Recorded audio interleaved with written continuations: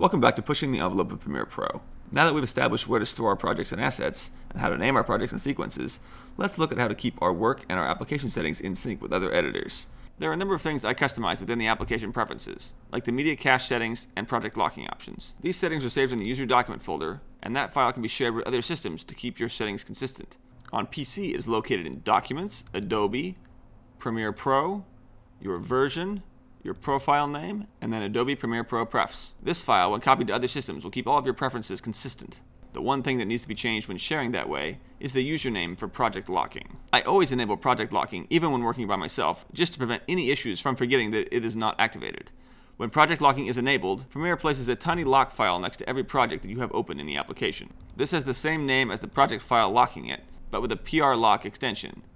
This is just a one-line text file with the system ID info in it, but other systems with project locking enabled will only open projects locked by other systems in read-only mode, so two people don't try to edit it at the same time and save over each other's work. The system ID in the lock file tells the user who else has the project open if they try to edit it.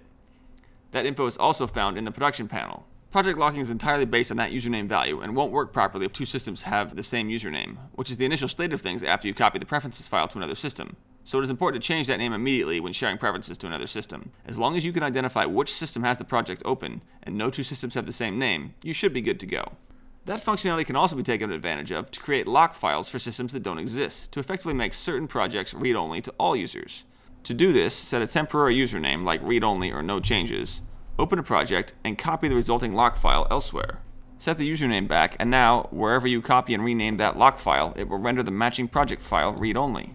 On my last film, we did this for our main source footage project so that nothing got deleted from it, no one accidentally started editing in it, and so that it wouldn't autosave, which took a long time before productions were available. Manually removing the lock file allows the project to be edited as usual. Using these techniques will help large productions being worked on by multiple editors flow much more smoothly. Next time, we will examine the best practices for making and using proxies in Premiere projects. For more detailed info, check out techwithmikefirst.com.